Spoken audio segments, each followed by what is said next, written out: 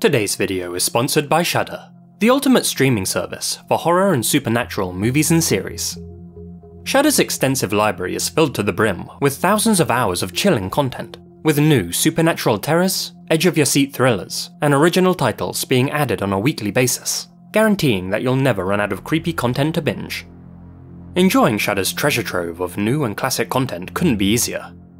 Their service gives you unlimited access to stream ad-free on all of your favourite devices, including iPhone, Apple TV, and Android devices. Simply download their app or stream directly from their site. Recently, I've been using Shudder to not only discover some awesome hidden gems like The Invitation, a tense thriller that slowly builds up and makes you feel as paranoid as all of the characters, but also to rediscover some old favourites like Evil Dead 2, and the original Japanese Ring series, which I've been having trouble finding on other platforms. With a low subscription price of just $5.99 a month, or $56.99 a year, with Shudder, it's never been easier or cheaper to fuel your nightmares. To try Shudder free for 30 days, head over to shudder.com and use my promo code LAZY, and get started streaming the best horror, thriller, and supernatural content, all completely ad-free. That's shudder.com, and use promo code LAZY, and start your free month of spookiness today.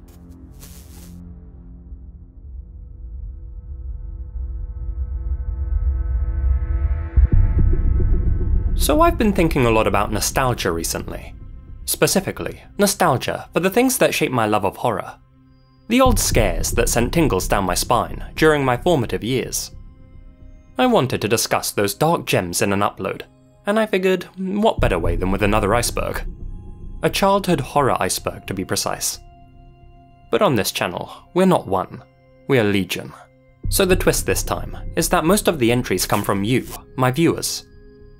6 months ago, I asked what media, concepts, or relatable experiences scared you all growing up, and sparked within you your love of all things creepy. I've combed through the thousands of suggestions I received, picked out some of the most interesting, included a few of my own choices, and somehow whittled things down to a manageable number of entries, spread across 6 tiers, with the mildest content at the top and the most mind-shattering at the bottom. I had to be ruthless with what I kept and what I cut, so don't be surprised if this video's missing some obvious inclusions like salad fingers or don't hug me I'm scared. After all, this is more of a personal list that reflects what we, the Lazy Legion, carried with us into our adulthoods. The end result is a video that's half horror, half nostalgia trip. Even after all that pruning, we've still got a long video on our hands. So let's not waste any more time and dive right in to Tier 1.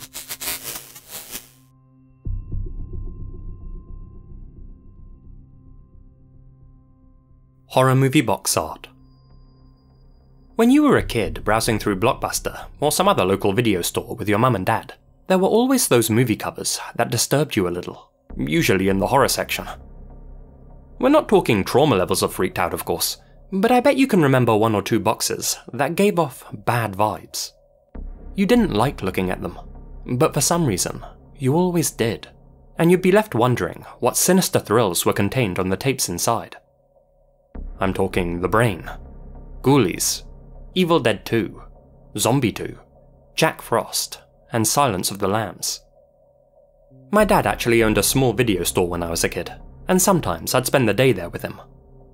Personally, I always hated walking past American Psycho, this version of the cover specifically. Something about Patrick Bateman's pose and eye mask put me on edge. But even though it made me uncomfortable, there was something undeniably intriguing about it, like it was forbidden fruit. Now, as an adult, it's in my top 10 favourite movies, so maybe that feeling of dark curiosity was actually the awakening of the horror lover in me, the birth of Lazy Masquerade. With the advent of streaming and the death of movie stores, future generations will probably never get to experience this mild terror for themselves, and in a way, that's kinda sad. If you grew up walking through video store aisles, let me know which cover art spooked you. Wilkins coffee commercials. Here's one suggested by a few of my older viewers. Jim Henson is well known for being the legendary creator of The Muppets, as well as for his work on Sesame Street and other media. Some of his most iconic characters like Kermit, Miss Piggy, Fozzie Bear, Cookie Monster, and countless others have become household names, loved by millions across the globe. But the Muppets wasn't Jim's first gig. Before he hit it big with this iconic gang, he was more famous for creating these two characters. On the left, we have Wilkins, a sociopathic Kermit prototype, and on the right, Wonkins, his grumpy, gumdrop companion. These early Muppets were used in an advertising campaign for Wilkins Coffee, and then later, several other brands as well. Jim's commercials were a huge success, and ended up helping propel his career. Throughout the late 50s and early 60s, he made more than 300 of these spots for Wilkins that aired throughout the daytime. Most followed the same setup. Wilkins would sing the praises of Wilkins Coffee, and Wonkins would say how he couldn't stand the stuff. In response, Wilkins would either intimidate, hurt, or sometimes even kill Wonkins before delivering a cold-hearted one-liner. There's nothing inherently scary about the ads per se, but I could see how the bluntness of them could be jarring. Not to mention, some of the things that Wilkins does to Wonkins are downright dark. He shoots him, clubs him, crushes him, electrocutes him, deletes him from existence. He literally just shivs him in this one, and in another, he's shown callously wiping blood from his rapier. Some learn, some don't. Don't think you'd get away with that in a commercial nowadays, even with puppets. Do you drink Wilkins coffee? Never. My friend, this is going to be the closest shave you've ever had. But even though some younger viewers may have been a little uncomfortable with the sudden display of violence in these ads, personally, I think they're brilliant. Not only are they creative and clever, but they were also really subversive for the time. In Jim Henson's own words, quote, "Till then, advertising agencies believed that the hard sell was the only way to get their message over on TV. We took a very different approach.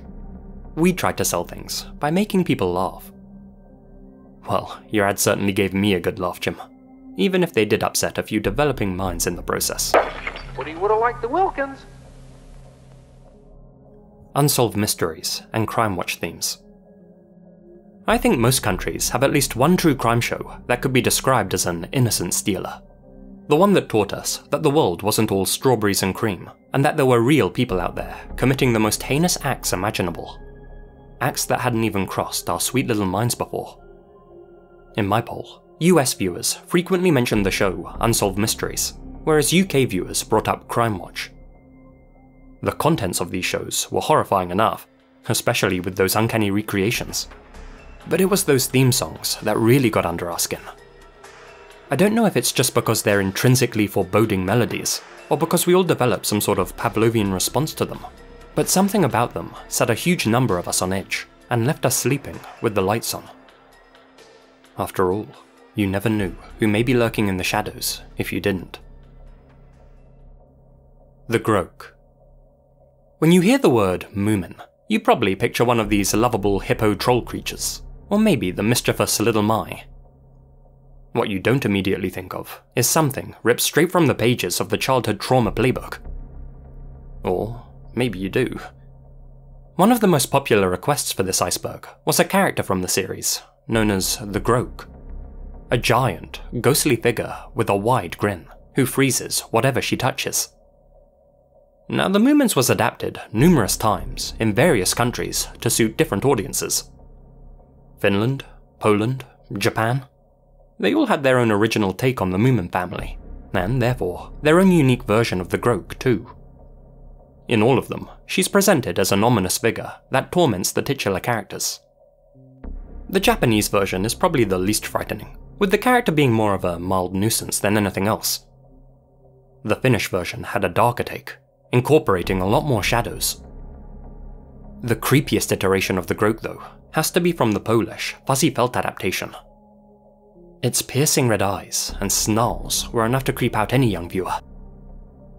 The character didn't make regular appearances in any of these versions, but for most kids, seeing the Groke once was more than enough. The tragedy, though, is that the Groke was never an evil character in any of these adaptations, and only ever pestered the Moomin family because she was desperate for friendship and warmth.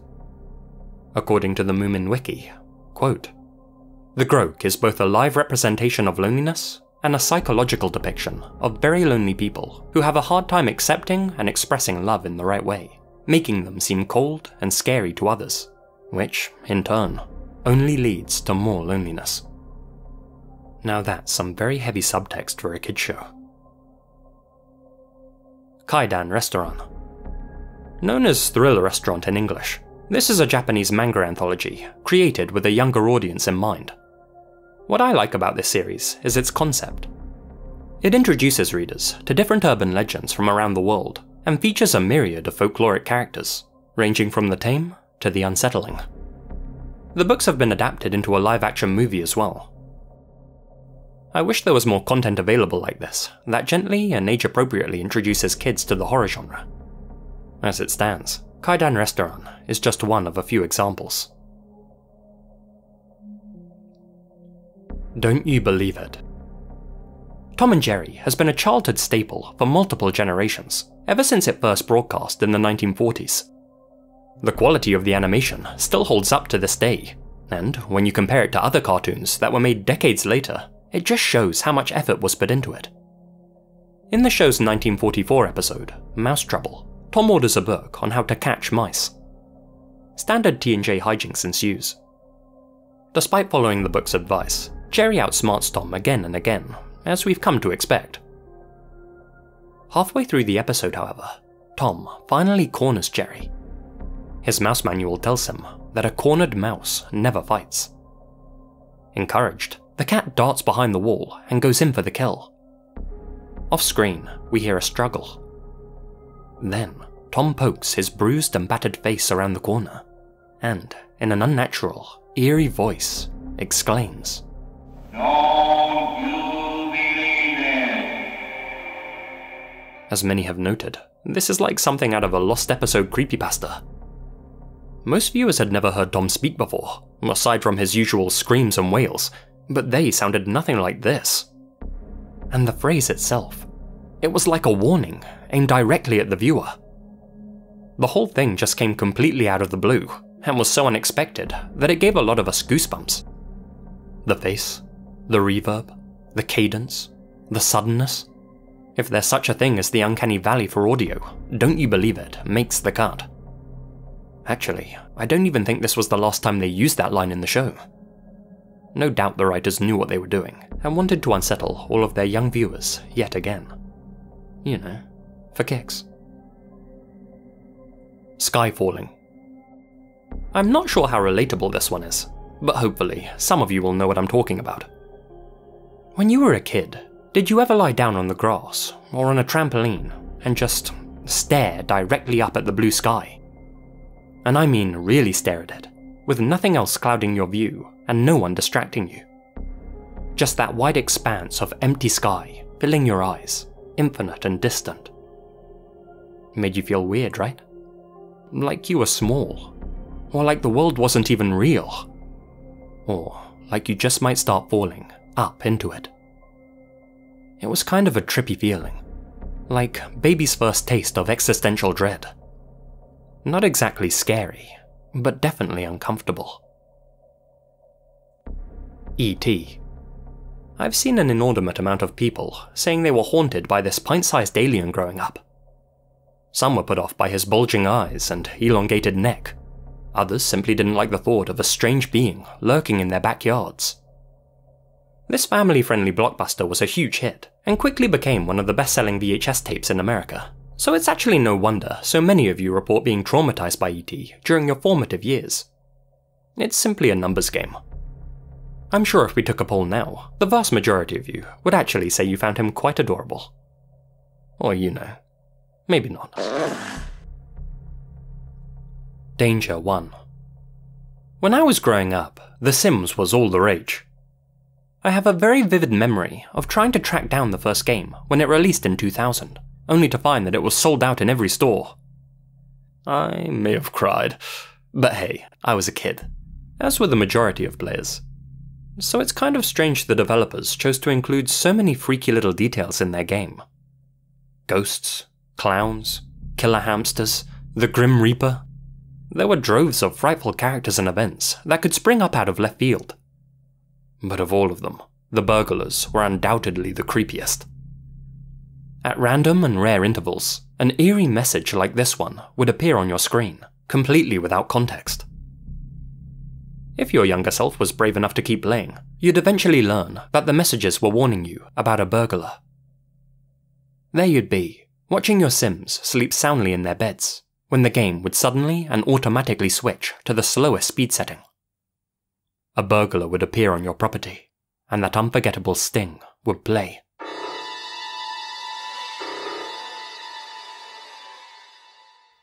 A soundbite has no business being that unnerving. This unforgettable theme is called Danger 1, and if you played The Sims when you were little, I guarantee it just triggered your fight or flight response. The underlying synth is like something out of Psycho, and those two piano notes, just a half step apart, create an atmosphere of tension and unease, reminiscent of the Jaws theme.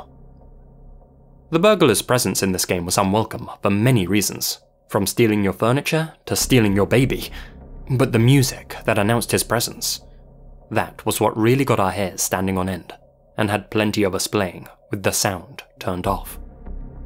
Oh, and don't even get me started on the bar music.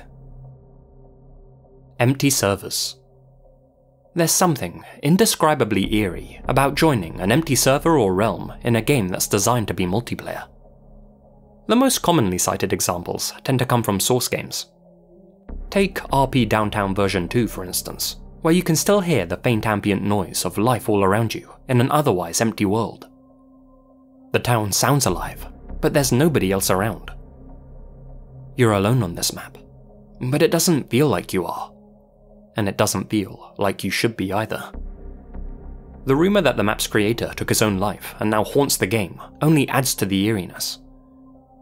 But although ghost stories are fun to share around, that uncomfortable sense of dread that we all felt wasn't paranormal. It was psychological, and many of us experienced it when we solo explored these lonely, liminal spaces. That impending feeling that you were only one step away from a jump scare at any given time. Japanese sliding doors. And now for an entry suggested by my lovely wife, Lady Masquerade. It's very common for Japanese houses and apartments to have sliding doors as partitions between rooms. Many children who grow up in the country report feeling uneasy about them. Strange, seeing how none of my friends who grew up in Europe were scared of the doors in their houses. Perhaps that's because sliding doors are a much more present feature than Western-style doors are, usually taking the place of an entire wall. That makes the thought of a creature sticking its head out around the corner all the more imaginable. I guess in that sense, these doors play into people's fear of the unknown. That horrible feeling that something could be lurking on the other side, and that it just might start sliding the door open while you're facing it. Or worse, while you're not. Pompel og pilt. Apologies for my Norwegian with this one. This is an obscure entry, suggested by subscriber Akabam. They wrote in saying, in the late 60s in Norway, there was a puppet TV show called Reparatorene Komme, mostly known as Pommel og Pilt. When I was little, my mum told me about it, and how it used to terrify her as a kid, so I searched it up. Big mistake. It's filmed in black and white, has absolutely no music, and the puppets are unsettling. One character that is by far the worst is janitor Gorgon. He looks absolutely terrifying, has a deep, scratchy voice, and he would sometimes appear out of nowhere to stalk the two main characters. One of the creepiest kid shows I've ever seen. Worth checking out. That was an intriguing suggestion, so I did some digging and found the show online. Now, as you could probably tell, I don't speak Norwegian, but it's clear there's nothing overtly terrifying about the plotlines, although the lack of music and general ambience certainly gives the show a bit of a creepy vibe. There are long, drawn-out moments of deafening silence, and plenty of black voids that the characters melt into. Those elements are eerie enough, but the puppet designs seem to be the thing that most kids were unnerved by. As Akabam said, Janitor Gorgon's model in particular stands out as being very weird. I mean, look at those soulless eyes. Wait, does he even have eyes? I can't really tell. And why is he always making those strange sounds and trying to immobilize the two main characters? These were the questions that haunted the youngsters of Norway at the time, and frankly, I can see why. The Tooth Fairy. So this one surprised me, but apparently a lot of you were scared of the Tooth Fairy when you were little. I guess the prospect of a small, flying stranger entering your room and taking your teeth while you're sleeping can be frightening to some kids. As Ben M put it, young me was convinced that fairies equal angels, and angels are dead people. Nothing like the thought of a dead person wanting to take my teeth. Actually, that's a point. What were these fairies supposed to be doing with all these teeth? Jolly Roger Bay. If you were born in the late 80s or early 90s, then there's a good chance that Super Mario 64 was your first true love. With interesting zones, memorable encounters, and one of the most recognizable soundtracks of all time, the whole game is nostalgia incarnate. For the most part, all of the fun to be had in Mario 64 is innocent and child-friendly. That said, there are a few moments that stand out as jarring for younger players. Most infamously, that piano jump scare. More than that, however, a lot of players seem to agree that some parts of the game have an unusual, elegiac aura. Wet Dryland, for example, is said to give many players a negative emotional response, though most can't seem to put their finger on why. The zone that sparked that feeling in me during my youth was Jolly Roger Bay. After jumping around green hills and snowy penguin-filled mountains, Jolly Roger Bay marked a noticeable change in atmosphere. That lonely quality of the surface, the deep and sprawling water beneath you, this nightmarish eel, Unagi, hiding in the abyss. Yeah, this guy suddenly appearing out of nowhere was enough to make any younger player exit the stage. But you'd still go back though, just to hear Da Da Dogs one more time. And with that, we move on to Tier 2.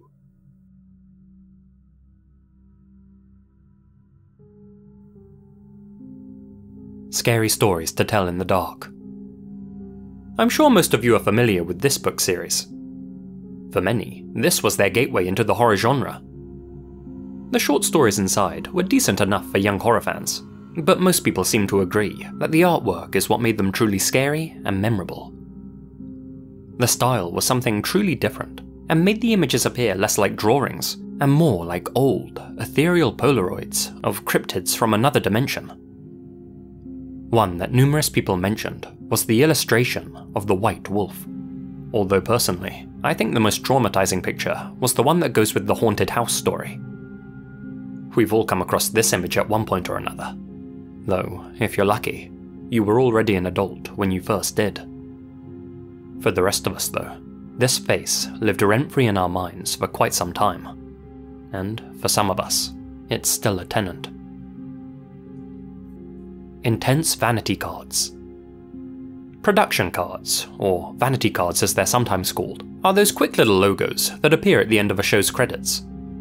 They're usually just a few seconds in length, often accompanied by a short little jingle or a random word or phrase. Not a Doctor, shh, is a famous example. Although most production companies choose to keep things light and professional, a rare few take a different approach, and instead try to catch their viewers off guard. Take Top Pick for example, whose card begins with a woman screaming for her life. Or Earbucker Productions, whose logo is essentially just a jump scare that could legitimately give an epileptic a seizure. Or the Vid Company logo, whose creepy jingle plays over a particularly haunting terracotta warrior.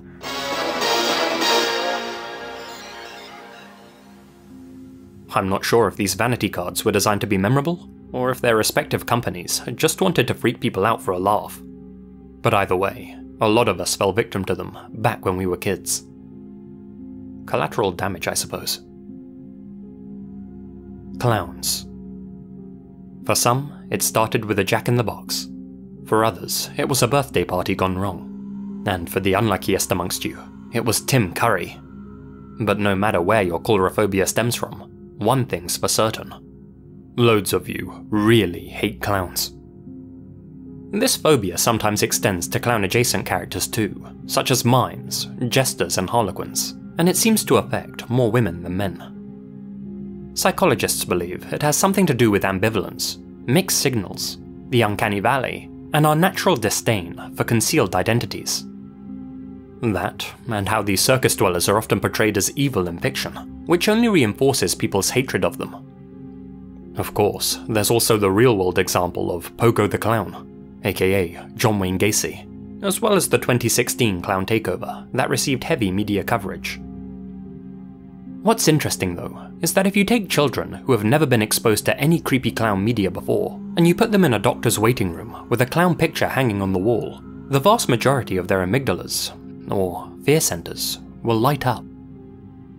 That seems to suggest that for many people, their fear of clowns wasn't learned, but developed in their minds naturally, without any external influence.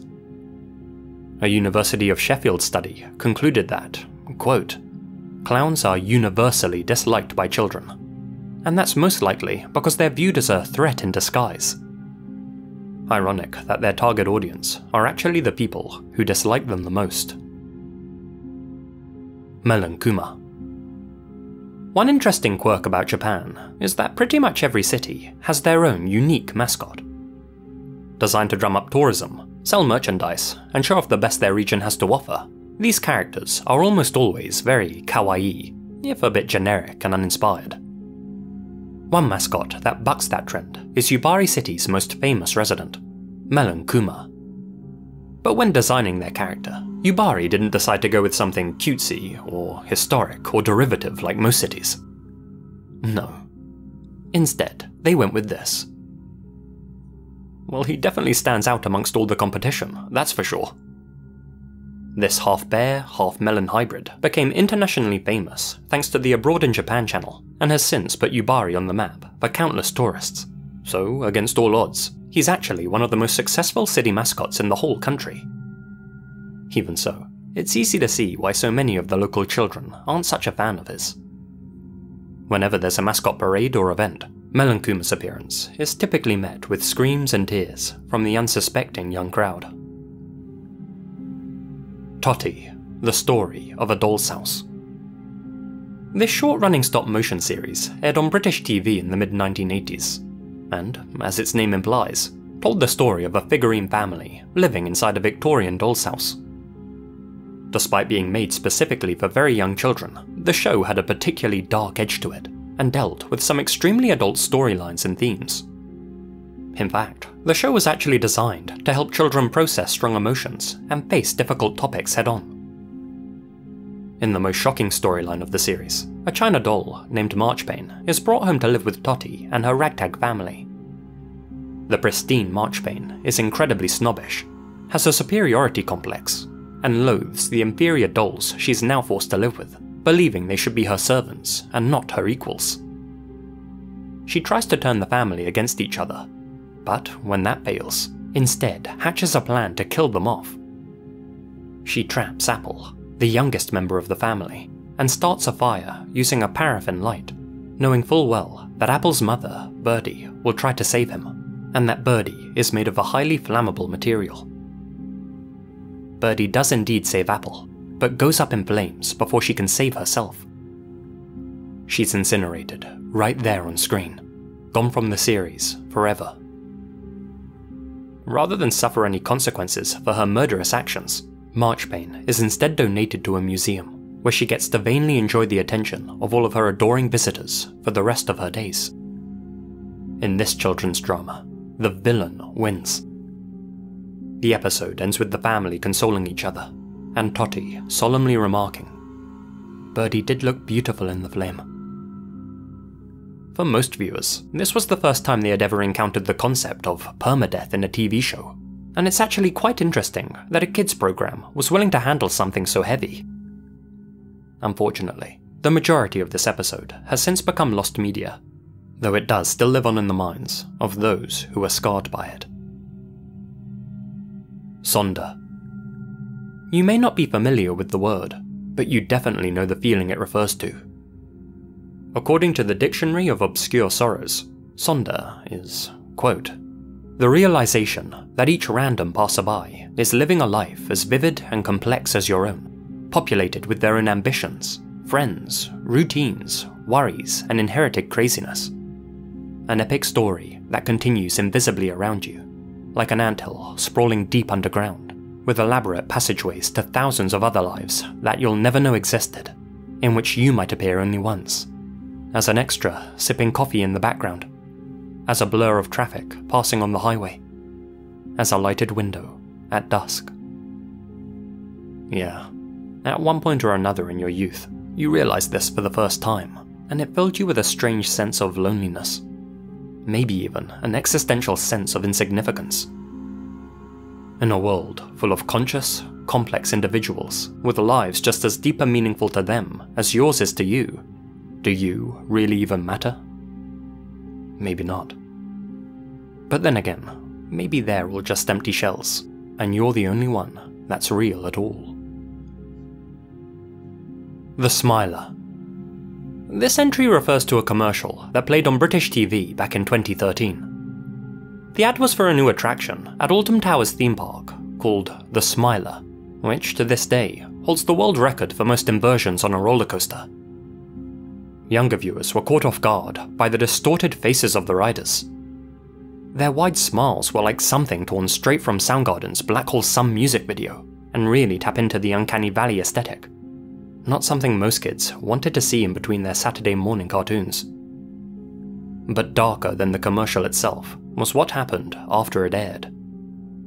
On June 2nd, 2015, a serious malfunction occurred on the Smiler, where a fully loaded train collided with an empty desk cart. 5 people were seriously injured, and the 2 passengers in the front seats needed to have their legs amputated. Despite that terrible incident, the ride is still in operation to this day. Sonic drowning music.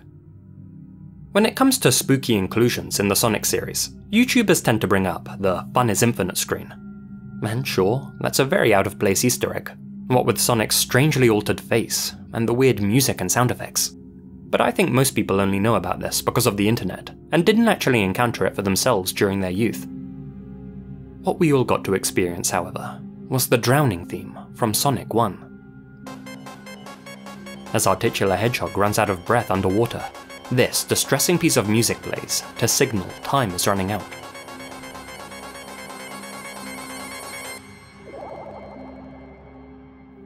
Some have described it as anxiety in music form, and most people praise it for accurately capturing the feeling it represents: an increasingly desperate need for air. The fact that Sonic can't actually swim in this game only adds to that tension. Funnily enough, the reason he can't swim is because the head of Sega's Sonic team, Yuji Naka, mistakenly believed that hedgehogs weren't able to in real life. Hedgehog in the Fog. From one hedgehog to another now. Set in a gloomy, desolate woodland enshrouded in mist, this Russian animation tells the story of a hedgehog on a journey to visit his comrade, the bear cub. Along the way, he encounters several other creatures, most notably this bug-eyed owl who menacingly stalks behind him. All of these other animals materialize out of the thick fog, which is essentially a character in its own right, and represents the uncertain and confusing world we all have to venture into as we transition from our childhoods into adulthood. It's a wonderful piece of art, but very haunting nonetheless. Animatronics. These creaking abominations were the bane of many a kid's existence back in their heyday. Even before Five Nights at Freddy's, they had a reputation for being creepy. Again, it's that whole human but not quite aesthetic at play. Now that the vast majority of them are run down and old, they're somehow even more uncanny. You can still find these anthropomorphic animal animatronics in restaurants like Showbiz Pizza and Chuck E. Cheese, but in spite of their smiles, they always seem to look sad, like they don't even want to be there anymore. Perhaps some maintenance is in order. Live-action Wallace and Gromit. Oh, good old Wallace and Gromit. This cheese-loving inventor and his good boy are the ultimate claymation icons, created by the legendary Nick Park of Aardman Animations. For decades, British television networks have aired their popular shorts, like The Wrong Trousers, and they even achieved international recognition with 2005's feature film Curse of the Were-Rabbit. Back in 1995, comedian Lenny Henry created a live-action parody of the animated duo for his Christmas special. The skit, titled The Right Trousers, saw Henry suit up and take on both roles. The results were cursed.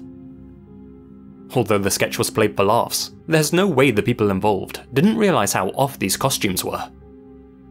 Henry's eyes seem overly human compared with the cartoony foam bodies he's inside, making it appear as if the suits themselves are possessed and have come to life. They kind of remind me of those cheesy creepypastas, the ones that use the hyper-realistic eyes cliché.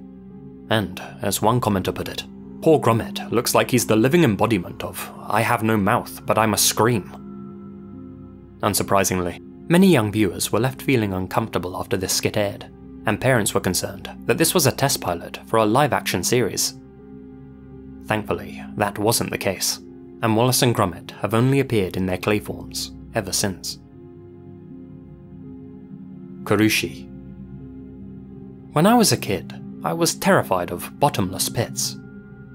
The idea that you could fall into a hole and continue to fall for eternity filled me with dread. For some folks it's quicksand. For me, unending falls into nothingness. Kurushi, otherwise known as Intelligent Cube, really played into that fear. You take on the role of a very tiny man, fighting to survive against rows of giant cubes using only his wits.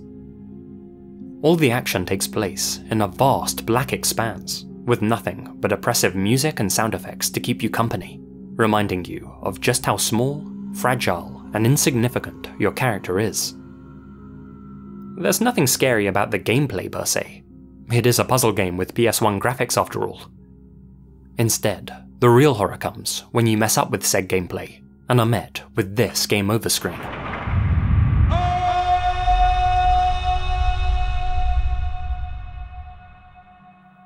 This death screen has always haunted me. You can really hear the terror in your character's echoey scream as he falls into the empty black void and is swallowed up by the abyss, never to return. Got me every time. Now let's dive deeper to Tier 3. Undin. Here's one suggested by my Filipino viewers. Shake, Rattle and Roll is a popular and long-running film franchise from the Philippines that blends horror with comedy. To date, 15 of these Pinoy classics have been released. The series' third installment, from 1991, is an anthology film which tells 3 separate stories. In the film's final chapter, Nene, a group of students are slowly killed off by the Undin, a sea-dwelling creature whose acid spit can melt humans to the bone. The Undin's frog-like design isn't anything too frightening, but its actions are what really troubled the film's younger viewers. In one sequence, the Undin emerges from a toilet and literally dissolves a female student until there's nothing of her left but her slippers. It then uses toilet water to wash her bubbling juices down the drain, deleting every last trace of her as if she never existed at all. This scene, amongst others, scared the life out of thousands of Filipino kids and left them anxious every time they went to use the bathroom. For all they knew, this little monstrosity could be living inside their porcelain throne, waiting to melt them as soon as they sat down. Despierta, Chile se está quemando. This environmental campaign, which translates to "Wake up, Chile is burning," aired on Chilean TV networks in the mid-90s.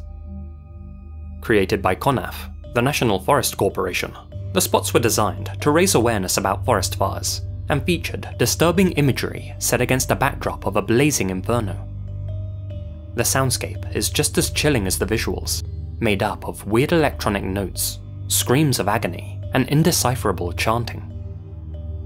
If CONAF were trying to make their campaign memorable, then they certainly achieved their goal, since people are still talking about these spots to this very day. Though admittedly, they're usually reminiscing about their collective trauma, and not discussing environmental activism.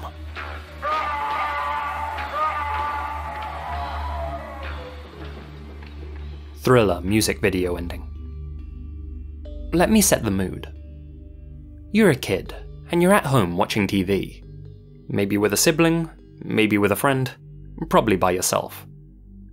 Michael Jackson's the biggest star in the world, and he's just released a new music video for his single, Thriller. It's the talk of the town. Everyone's saying it's the best music video ever made, like a mini movie or something. You switch over to MTV, and the video's just starting. You know it's horror themed, so you're ready for some spooky visuals, but this is a pop music video, so you're not expecting The Exorcist or anything. You sit through it, and it's a bit creepy, sure, but the choreography rocks, the song's amazing, and you feel like you're watching a huge moment in music history. Then, you get to the end. Michael's date wakes up from her slumber, revealing that all of the undead creatures in the video were just figments of her imagination. The story's over. Or so you think. Michael arrives to lift the tension, to sweep the girl off her feet and end things on a romantic note.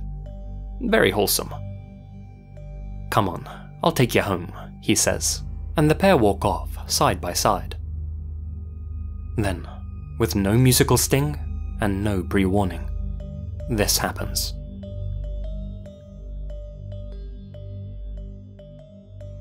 Vincent Price's laugh echoes in the background, and the credits roll. Needless to say, a lot of MJ's younger fans at the time had that demonic face etched into their minds, and still remember the fright it gave them all those years ago. Game Boy camera faces. In 1998, a quirky little camera accessory was released for the original Game Boy. But hidden within its software were arguably Nintendo's creepiest Easter eggs. These bizarre, black and white faces, which could be uncovered by repeatedly selecting the Run option on one of the menu screens. The first few times you select Run, you'll be shown nothing but a grainy photo of Africa. But if you continue to select the same option again and again, then eventually, one of these distorted characters will appear, accompanied by an ominous sound effect, and the text, "Who are you running from?"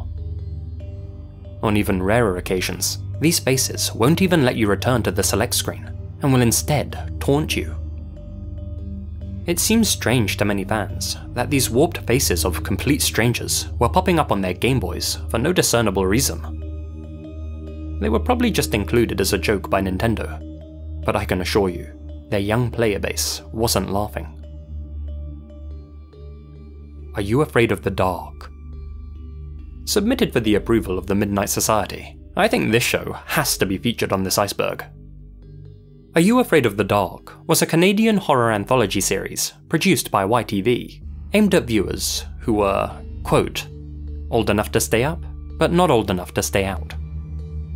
Sure, a lot of the acting was cheesy, and some of the episodes really missed the mark with the spooks.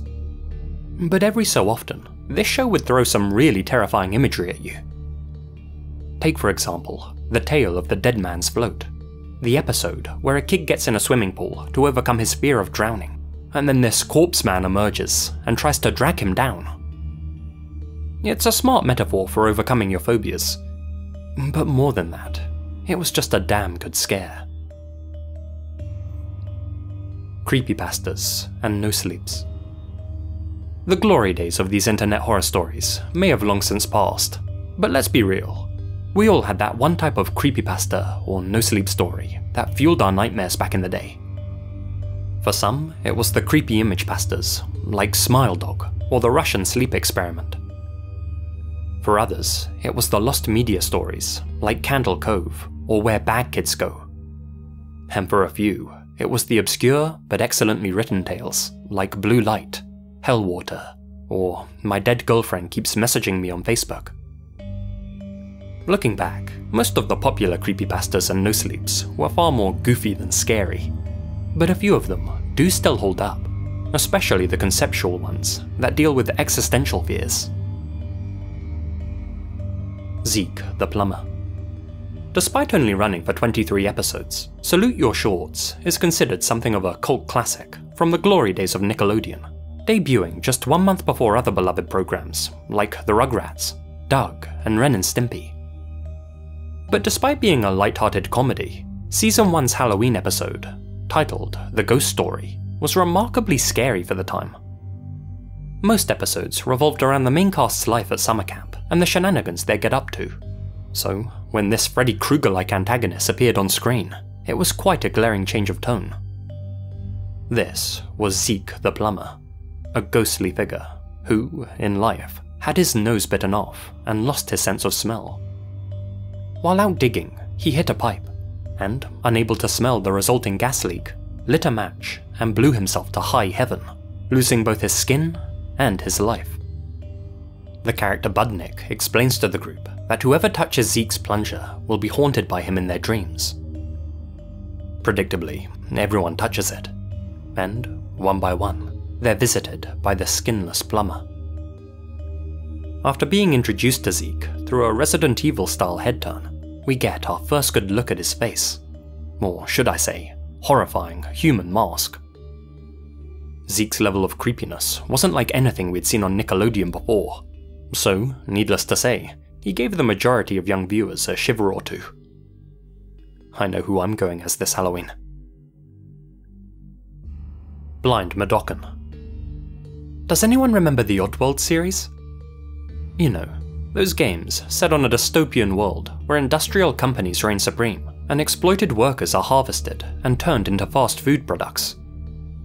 They were absolutely fantastic, but boy did they have a somber atmosphere.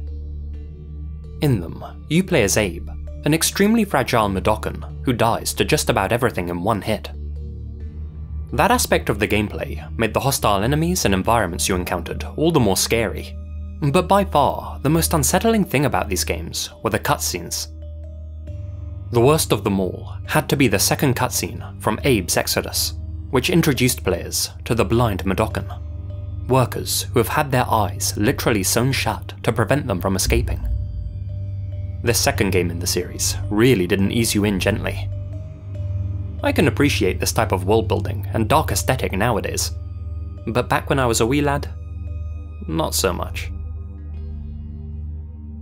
Lost tapes. When I asked you guys for your entry suggestions, this one came up a lot. Lost Tapes was a found footage mockumentary series that aired on Animal Planet of all places. If you tuned into the network in the late 2010s, you probably remember it. Each episode focused on a group of people that had disappeared while out in nature and the cryptid responsible for their vanishing. If you're not familiar with what a cryptid is, think Bigfoot, skinwalkers, the Jersey Devil. Basically any folkloric creature that the scientific community doesn't think exists, but that small groups of enthusiasts actually believe in. The show had a very Blair Witch-like aesthetic, with a jump scare thrown in every now and then. This was around the time that Animal Planet was having a midlife crisis and began broadcasting fake programs instead of sticking to purely educational content. But even though this was all new, no sane adult was going to believe that these were real documentaries. But if you happened to be a kid channel hopping, I can see how you could have been fooled by Lost Tapes. Conker's Bad Fur Day, the spooky chapter. Like many youngsters in the early 2000s, Conker's Bad Fur Day was my absolute favourite game on the N64, even when it definitely shouldn't have been. With its quintessential rare art style and cast of adorable characters, many parents, mine included, assumed that this was a child-friendly game a la Banjo-Kazooie. Oh, how wrong they were. Despite its deceptively cuddly appearance, Bad Fur Day was actually a parody of Rare's other platformers, and of basically the entire N64 library. The game wasted no time spelling that out to the player either, what with Banjo's mounted head appearing on the start menu. That opening message wasn't lying. Conker was most certainly made for mature audiences only, and featured a lot of crass language, blood, and even a pair of sunflower jubblies. There was a certain rush you got from playing it, like you were doing something naughty behind your parents' back and getting away with it. That being said, there was one part of the game that may have had you run crying to mummy. The campaign chapter, ominously titled Spooky. In this part of the game, the previously colourful world of Bad Fur Day suddenly turns a lot darker, both literally and figuratively. The chapter starts off with you stepping into a cemetery. Almost immediately, a group of grotesque zombies, complete with empty eye sockets and exposed bones, emerge from their graves. This was the first time that many young players had ever encountered a zombie of any kind in any medium, so you can imagine just how jarring this would have been. These shambling, undead squirrels were completely different from all of the previous enemies in the game, and before you even had time to figure out how the wonky aiming mechanics worked, they were all on top of you, their shuffle suddenly turning into a sprint that scared the life out of you. Those brave enough to venture on made it to Count Bacula's mansion. The chapter comes to a head when Conker's transformed into a bat and forced to drop innocent villagers into a grinder so that Bacula can feast on their juices. Bacula eventually becomes too heavy to fly and falls into the meat grinder himself, allowing Conker to make his grand escape through a mansion filled with, more zombies. Unsurprisingly, this was the chapter where many young players called it quits and went to play something more age-appropriate. Teeth for Two. This entry refers to an infamous episode of the cartoon Cat Dog, a show about a conjoined, cat and dog. On the surface, it looked like a pretty innocuous program, so most parents felt comfortable leaving their little ones alone to watch it in peace. But the thing is, this show could become wildly inappropriate at times. The prime example of that is Teeth for Two. This episode is filled to the brim with gruesome visuals, on par with Ren and Stimpy, if not worse. At the start, the titular characters visit the dentist. They learn that whenever Cat brushes his teeth, Dog's teeth become clean, and vice versa. Only problem is, Dog refuses to brush his teeth, meaning that over the course of the episode, Cat's slowly decay. So, Cat decides to take matters into his own hands. After Dog falls asleep, Cat somehow crawls inside his own mouth and travels down the length of their connected body. All we viewers can do is watch on in horror as he bursts out of Dog's mouth, alien style, his inside-out form just a red mass of exposed muscles and veins. Not the type of imagery you wanted to see while eating your Saturday morning cereal. Johnny Quest 3D. CGI had to go through a lot of growing pains to get where it is today. Though the technology first came out in the 1950s, if you can believe it, it wouldn't be until the 70s that we'd see something resembling modern computer animation, polygons and all. Even then, the results were a little too rudimentary to fall into the uncanny valley. But just a couple of short decades later, that would all change. Back in 1996, when digital animation was still in its angsty, coming-of-age years, a new series aired on Cartoon Network's Toonami block called The Real Adventures of Johnny Quest. The show's gimmick was that it used a mix of traditional 2D animation and more modern CGI, which now had mainstream appeal thanks to the likes of Toy Story and those clunky PS1 cutscenes. The latter segments weren't the prettiest things to look at. The smooth textures, flat lighting, and unnatural movements gave all the characters an eerie quality, some more than others, and the absolute worst offender was undoubtedly Medusa. This character petrified me as a child. I was only 5 or 6 when I first saw this, and it triggered something inside me. Her erratic flailing, her voice, how she's always hot on Johnny's heels. For years, I had recurring nightmares about being chased by Medusa through a maze. Looking back for the first time now as an adult, the episode is actually sort of comical, what with all the janky animation and all. Funny how something so tame can get under a child's skin if seen at the right time. Had 3D animation technology been slightly better or slightly worse, I don't think it would have had nearly the same effect, so this may end up being something only 90s kids can relate to. The Tar Pits. The Land Before Time was certainly on the darker end of the children's entertainment spectrum. Exploring themes of death and loss, the movie didn't treat its audience like babies, though in the minds of some viewers, it did overstep the line once or twice. For little ones, it could be quite a stressful watch, largely because the characters were in near constant peril. But according to my poll, the hardest thing to sit through for you guys was the tar pit scene. Indeed, seeing your favourite characters being swallowed alive by a pool of black tar is quite a stark image. But as dark as that scene is, it doesn't compare to what was really going on behind the scenes of this movie.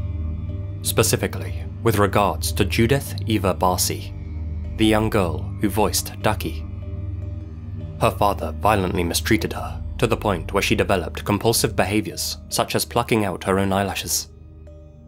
She lived a tragically short and difficult life, and on the morning of July 27th, 1988, Judith's father killed her, her mother, and himself.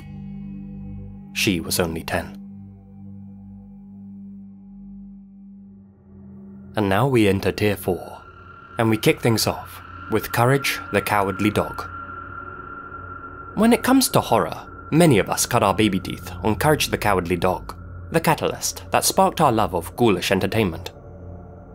It's strange to think that so many children tuned into Cartoon Network to watch what was in essence a psychological horror series, but that's just a testament to how incredible this show really was. Original, off the wall, and genuinely scary, almost every episode featured some sort of hellish entity that plagued our dreams.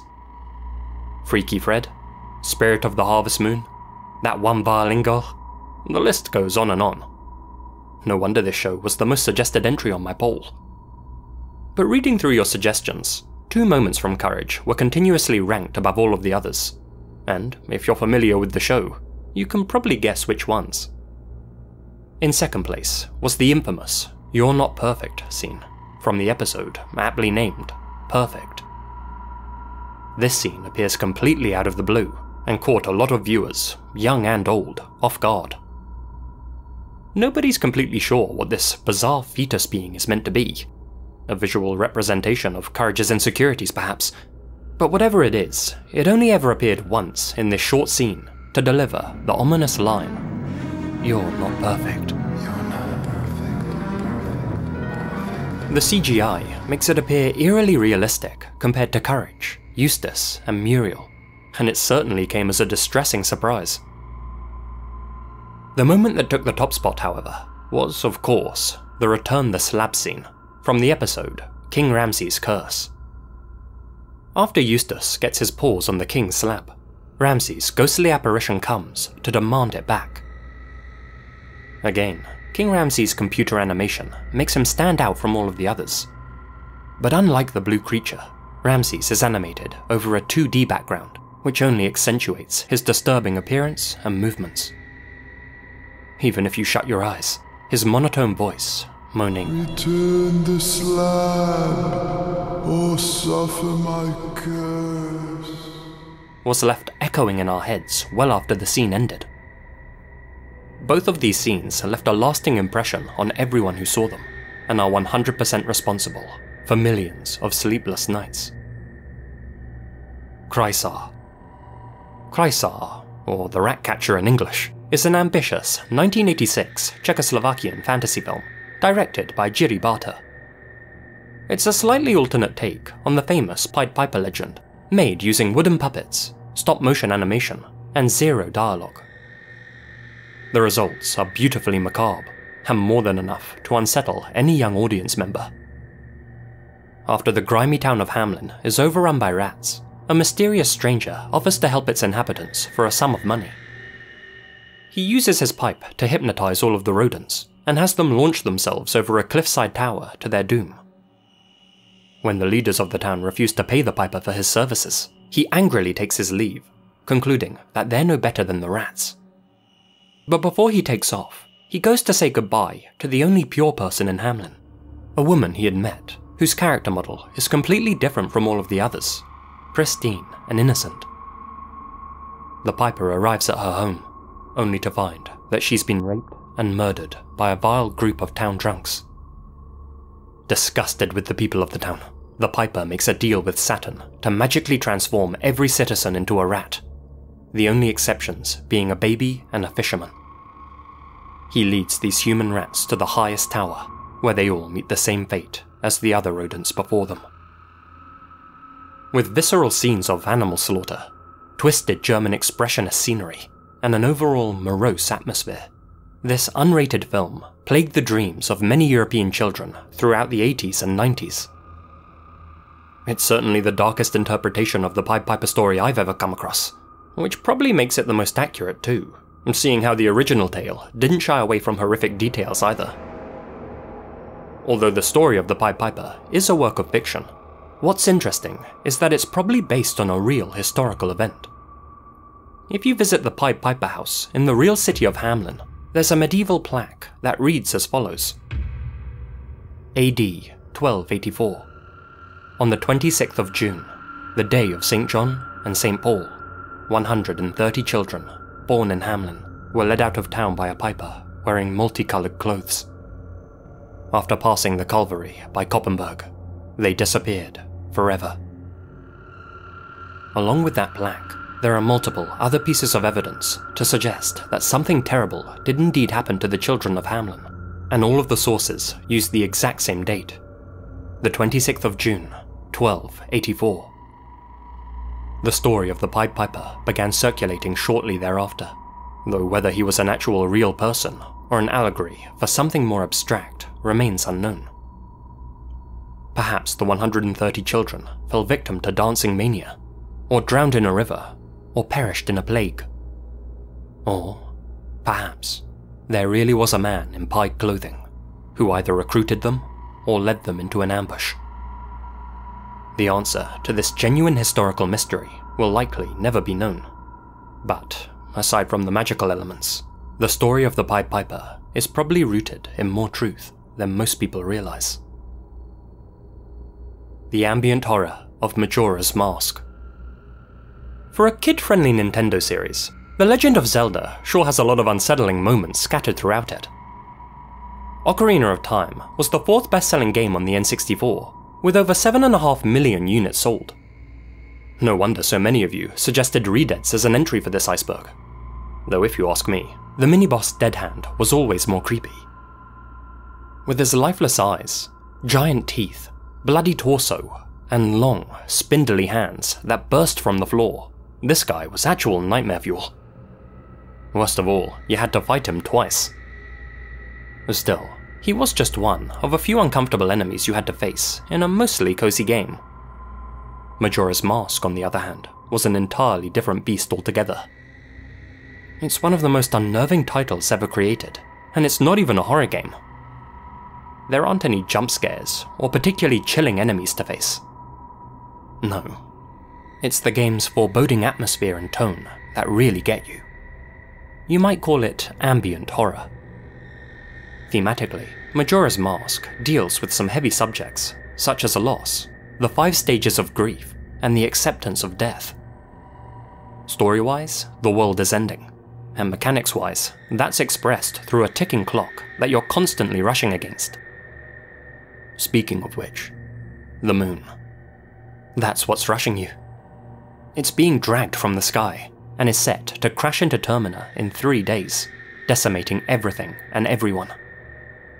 Its stretched mouth and wide eyes make it horrible to even glance at. But the worst part is that it's always present, looking down and smiling, getting closer and closer, reminding you the end is nigh and pressuring you to succeed or else. The stakes couldn't be higher. And yet, strangely, all of the townspeople seem resigned to their fate, which is in keeping with the game's unusually depressing tone. The erratic mask salesman is another chilling presence that terrified many a young player, what with his sinister grimace and sudden mood swings. Then there's the infamous Ben Drown story attached to the game. I could go on and on, but those of you lucky enough to have played this masterpiece know exactly what I'm talking about. And those of you who haven't? Well, you've met with a terrible fate, haven't you? Superman 3 Robot Transformation. If you were a kid in the 70s or 80s, you were probably a huge fan of Superman.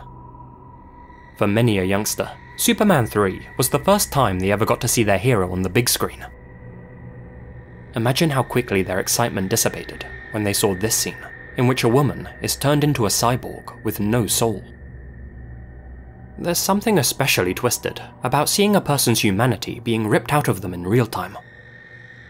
The way this woman screams for help, only to be silenced by a piece of metal clamping her jaw shut. The close-up shot of her lifeless eyes that tells us she's no longer in there. The robotic way she moves. If this scene gave you fear-induced insomnia as a child, believe me, you really weren't alone. Just find a clip of it on YouTube and read through the comment section. I've never seen so many people on the internet agreeing with each other about something. The Coulsonian jump scare. When it comes to genuinely scary moments in the Scooby-Doo franchise, Zombie Island usually takes the crown. But for this list, I'm going with the point-and-click flash game, Escape from the Coulsonian. By and large, this is a very mundane gaming experience that isn't very creepy at all. It probably would have fallen into the annals of obscurity had it not been for this one, completely out of place jump scare. Brace yourselves. At one point in the game, you come to an Egyptian tomb. When you pry it open, everything goes black, and some very small text begins to scroll across the screen. It's intentionally hard to read, forcing the player to get closer to the monitor. Please, haven't much time. Someone coming. Need help before. As soon as that last word appears, this mummified face jumps out at you and screams at an ear-piercing volume. I know horror tends to be more effective when you least expect it, but this sort of thing is just cheap, and has absolutely no business being in a Scooby-Doo game of all things. Surely they knew who their target audience was. I can only assume some bored and underpaid developer was trying to give us some trust issues with this one. Because if this wasn't just one sadistic guy's decision, then I have to ask, who greenlit this? The dark side of YouTube. We're all familiar with the term, the dark side of YouTube, and I'd wager that you've all found yourself in it at one point or another. Outside of the community guidelines, creators are free to upload whatever they want, and as a result, some pretty disturbing videos have sprung up over the years. Henry Eats, Cooking Idol, The Simpsons Couch Gag, I Feel Fantastic. I know I said at the start not to expect salad fingers or Don't Hug Me I'm Scared, but I guess I lied, because they definitely fit into this category too. The most successful of these videos tend to juxtapose kids media with horror, taking symbols of innocence, like dolls, puppets, and well-known cartoon characters, and then corrupting them for our viewing pleasure, or for some, displeasure. The fact they use such symbols also makes it more likely that children will stumble upon this type of content accidentally.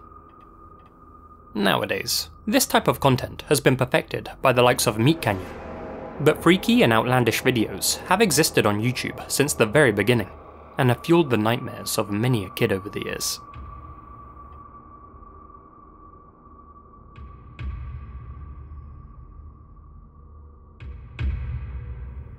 And with that charming jump scare, we move on to Tier 5.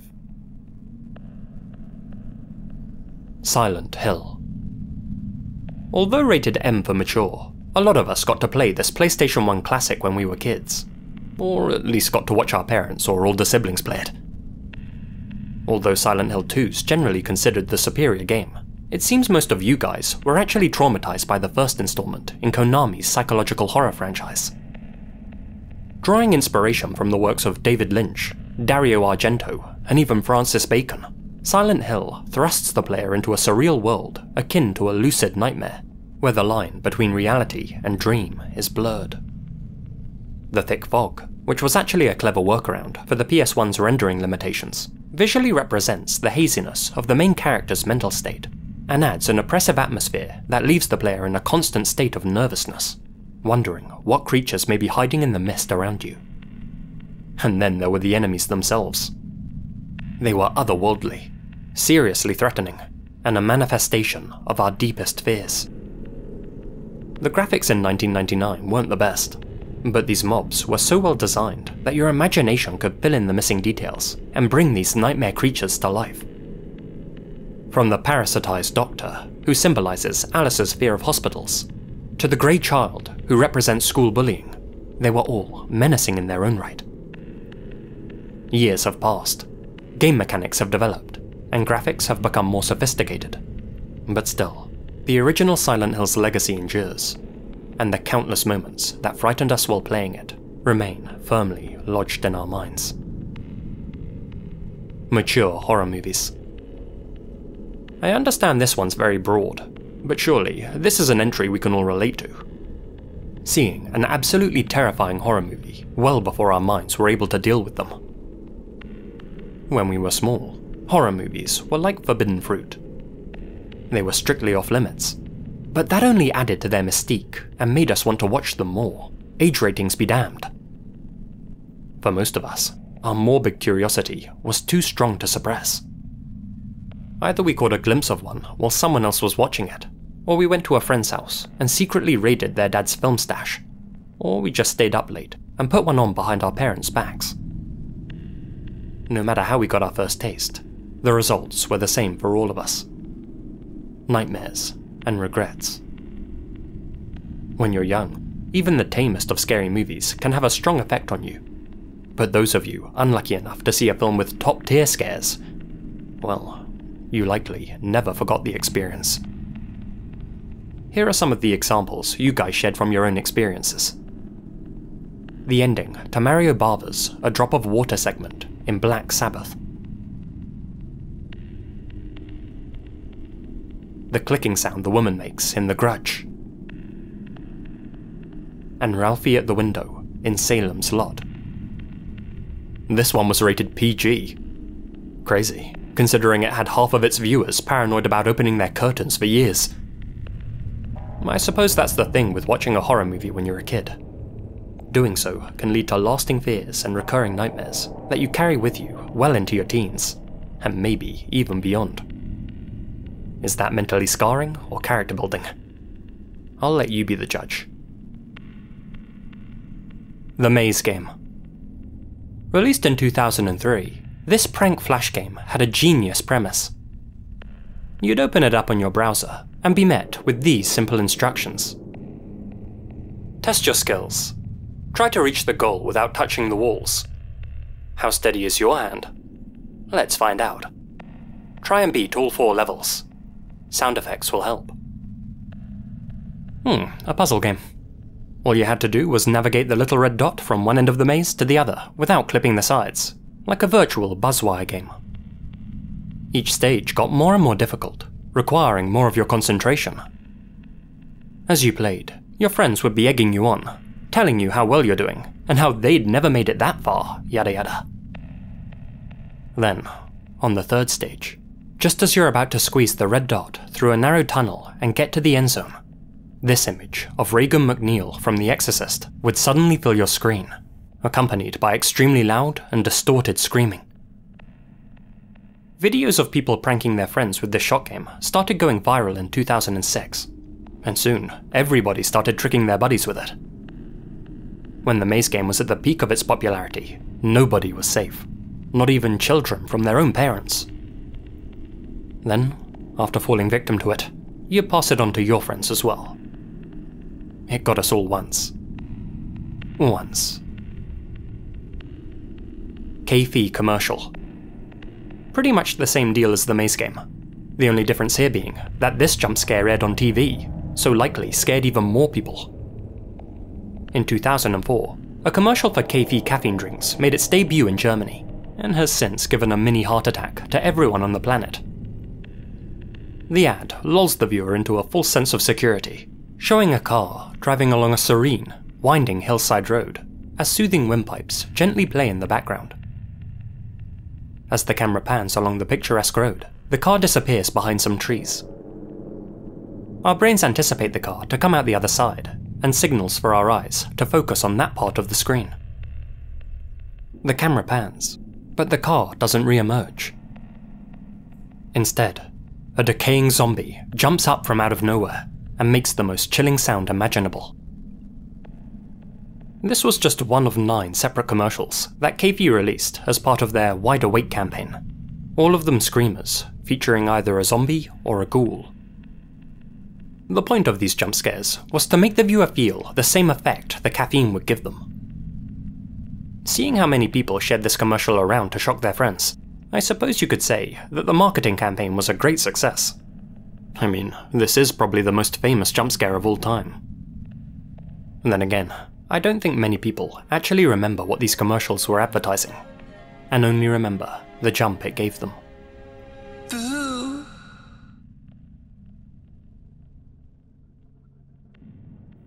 Bong Chong-dong Ghost.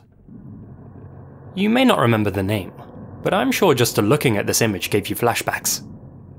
This notorious South Korean webcomic warns you up front that you're in for a scary ride, and even warns pregnant women, the elderly, and those with weak hearts not to scroll through it. But even with that heads up, it still manages to be unexpectedly chilling. It tells the story of a high school girl who, while on her way home, sees a strange woman walking just ahead of her. As the girl gets closer, she notices that the woman is dressed in pajamas and that her limbs are twisted at strange angles. She doesn't dare get any closer to her, and that's when the comic comes alive. This heart-pounding head twist caught all of us off guard when we first saw it. Whereas most jump scares come off pretty cheap, this one feels earned. It's well placed, perfectly executed, and since this was likely the first time most of us ever saw an interactive comic, had that novelty factor. The comic only gets more intense from that point, with an even more sudden jump scare moment. The story itself also gets more disturbing when it's revealed that this is the ghost of a mother who lost custody of her child and so took her own life. Now she wanders the streets, asking those who encounter her the question, "Where's my baby?" Undoubtedly the scariest webcomic to ever gain widespread popularity, it really does give the impression that the woman's about to reach through the screen. No doubt she returned to many people in the form of a sleep paralysis demon. That's okay. I wasn't planning on sleeping anyway. Inappropriate YouTube ads. Ever notice how a few years back, you'd be innocently watching a YouTube video, only for an extremely weird and downright creepy ad to pop up? Half the time, they weren't even promoting a product. There are even unverified reports of people receiving an interactive or live ad. If you happened to be alone when one of these started playing, the creepier ones could send you into a bit of a panic, wondering what the hell was going on. You don't see too many of these nowadays, but that sure was a mysterious period in YouTube's history. Who was paying for these ad placements? And why? PlayStation ads. For the past 27 years, PlayStation have employed a rather unorthodox marketing strategy. In order to differentiate themselves from their competition and target a more mature audience, the company have commissioned some truly baffling commercials that can only be described as... oh god, I'm not sure how to describe them. Human-alien hybrids, weird sound effects, sentient demonic doll babies, and no footage of any video games whatsoever. Do these scream PlayStation to you? I think the only thing screaming were the little kids who saw these spots on TV. But you have to hand it to Sony. These ads were definitely memorable, and they all had some deeper meanings under the surface, such as how this one, the most infamous, visually represents the difference between old toys and new, and how the PlayStation can elicit all types of emotions from their players. This other one was even directed by David Lynch. Even if little you wasn't mentally prepared to see these commercials, you have to respect the risks that Sony took as a company, and their unique approach to advertising.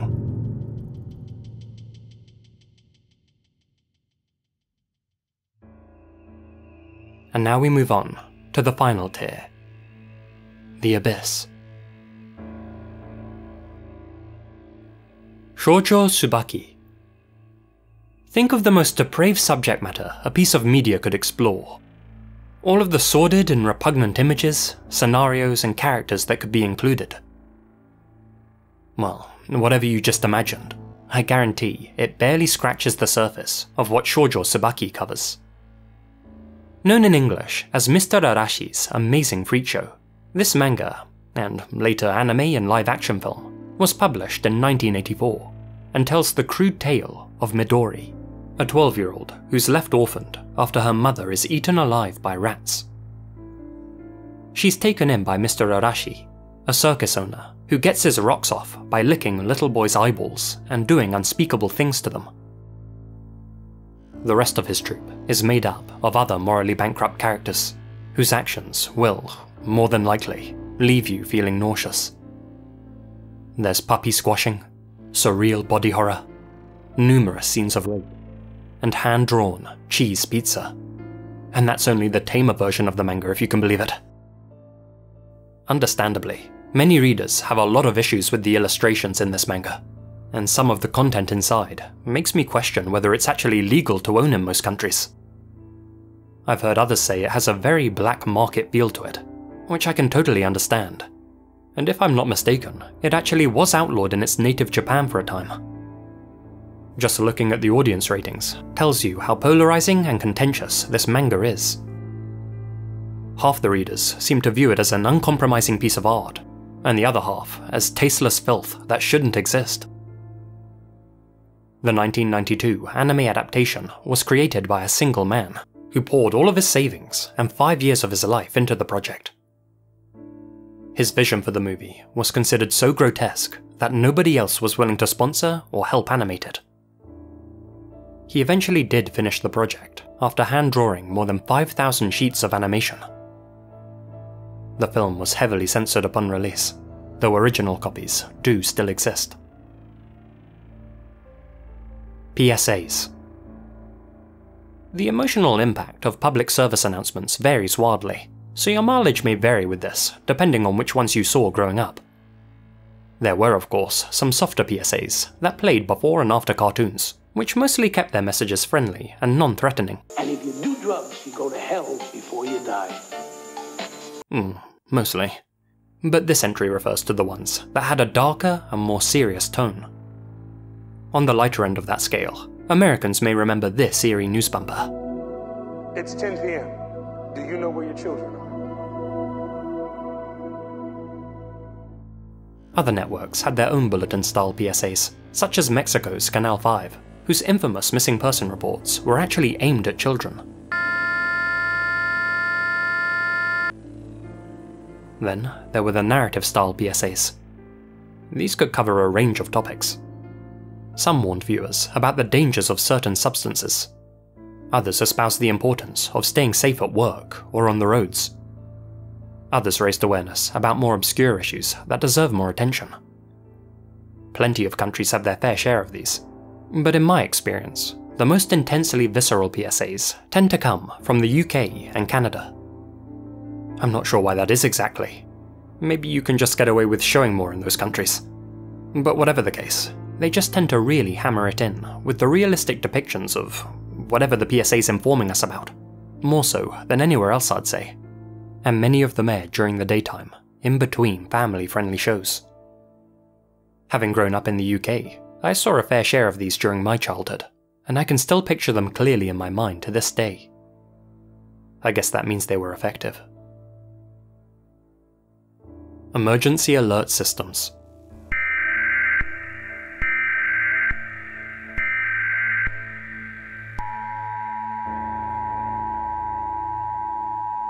Undeniably one of the scariest noises you can ever hear.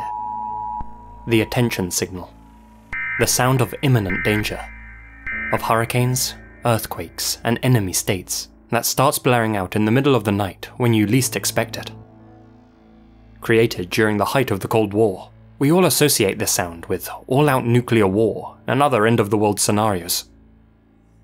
Its piercing, metallic tones are intentionally unignorable, and instantly make you stop what you're doing, take notice, and follow instructions. It's so alarming, in fact, that a surprisingly large number of people actually suffer from EAS phobia, a fear of suddenly hearing this very sound. This is particularly common in children and teens.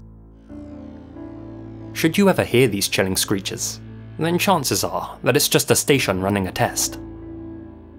But that's not always the case.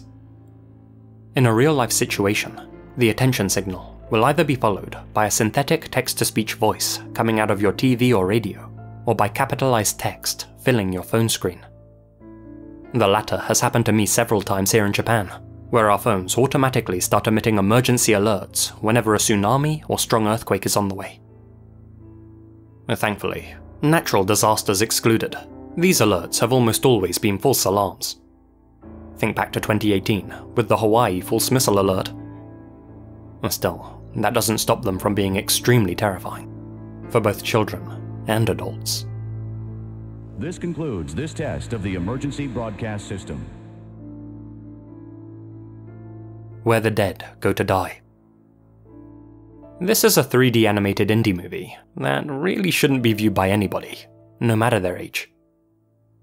It was made by a man named Jimmy Screamer-Claus, who credited his use of certain illicit substances for the film's visual style.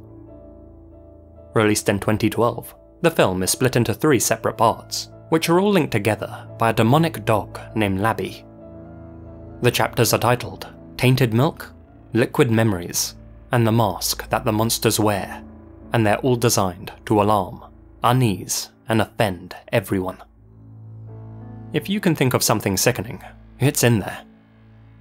I won't go into the plot, because frankly, most of the details are too hard to stomach, but I will admit that the aesthetic is visually striking. The reason this movie gets its own entry on this iceberg is because, when it first released, it was actually unrated, meaning that a few of you were able to get your hands on a DVD copy. Omegle. Ever wanted to talk with strangers from the comfort of your own home? Me neither. But that's exactly the kind of novelty that teens found entertaining in the early 2010s. Omegle's a website that pairs you with another random user from around the world and puts you in an anonymous one-on-one chat room together. Just 1 month after the site launched, it was getting about 150,000 page views a day. And that was in large part thanks to some popular YouTubers making videos about the site. Most of these YouTubers' viewers were impressionable children who began checking Omegle out for themselves in hopes of bumping into PewDiePie or Markiplier. Since most of the site's users were under 18, and since the vast majority of them used webcams, a large number of undesirables quickly infested the site. Any kids using the site almost certainly encountered things they really shouldn't have seen, from men exposing themselves on camera, to people streaming footage of snuff films, and everything in between. The site quickly devolved into a virtual Wild West, chaotic in every sense of the word. Omegle's own creator even expressed his own disappointment with how the site was utilized, especially during those early years. Run the Gauntlet and Friends. The concept of a website dedicated to showcasing gore is disturbing, even for most adults. But to be exposed to that sort of content in your youth? That can leave a lasting impact on a developing mind and change your childhood completely. But those type of sites are out there, freely accessible to anyone, no matter their age. Named after a punishment from history, Run the Gauntlet is a not safe for life web series that challenges its viewers to watch 20 of the most disturbing videos on the net, with the content of each video getting progressively more extreme. If you can make it to the end without pausing or looking away, you're said to have run the gauntlet, a sort of internet badge of honor. Examples of clips used in this challenge include the infamous Shovel Dog, 3 Guys, 1 Hammer, various snuff films, and other sickening, raw footage. Rotten, LiveLeak, and Ogreish were other websites that featured the same type of shock videos, but presented them in a YouTube-like format, where you could pick and choose which clips you wanted to see, although some of the time you were just going off vague link text and playing a game of Lucky Dip with your lunch. But believe me, there were a lot more than just 20 videos and images to be discovered. These included cartel members skinning and chainsawing people alive, a man accidentally getting his head sliced off by a helicopter blade, the disturbing blonde photo that literally left people needing therapy, and all manner of other terrible things. These sites tried to justify their existence by claiming to be alternate news services that stood against censorship, but due to lawsuits, national crackdowns, and a multitude of other reasons, all 3 have since closed down. But although they're gone, the impact they left behind on people still persists. I received numerous messages from previous users telling me they found these sites at a very young age, and that the footage they saw had a severe psychological effect on them. To this day, many people still have scenes from those videos flash up in their minds from time to time. Some things, after all, can't be unseen.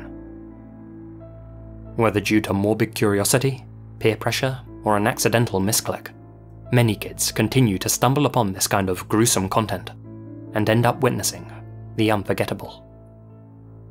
At best, this can result in them becoming desensitized to real-world horrors.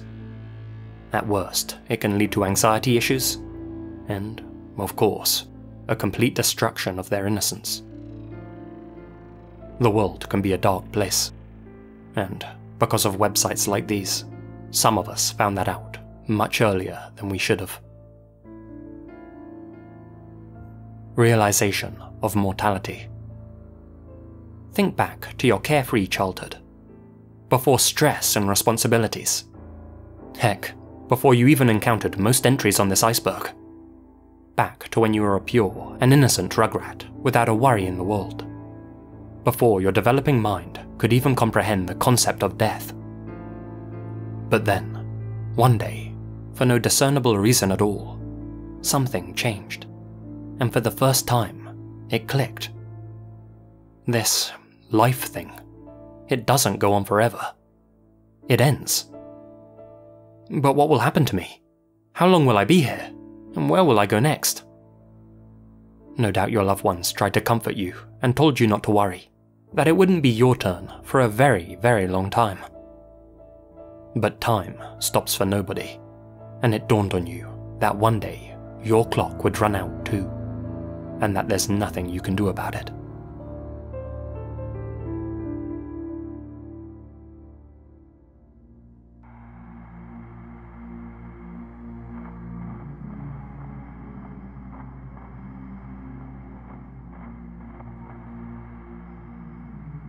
And that concludes today's Iceberg. I hope you enjoyed the ride. Before we wrap things up completely, I'd just like to say a big thank you to all of my supporters here on YouTube and over on Patreon, especially my biggest supporters. That One Guy Thomas, Jessie Jug, Alex Greensall, Alicia Jagels, Anya Yekaterina Faustov, Asiamina, Azrael Warakai, Beatrice Matarazzo, Charlie Lackey, Chief Cochuaque, Colin Monsma, Connor Louthan, Craig Poliner, Crawford K. McDonald, Expand Dong, Gina Valera, Grace Archie, Infamous-senpapi, Joshua Quintero, Larry Mattingly, Leonardo Martinez, M. May H., Mackenzie Griffin, Myra Lancaster, Monica Mendoza, Nadine, Natalie Escobedo, Peter Logdrage, Philip Wester, Procupidine Natter, Taylor&Monica Gruenk, The Only Dorita, Zane, Mrs. Yvonne Rankin, The Deck of Cards, TNS Mum, Punished Kratos, Nephus 1988, and Lydia Glossley. Thank you guys so much for your continued support. Remember to smash that like button or I'll smash you, and you'll be hearing from me again very soon. Until then, you all stay spooky.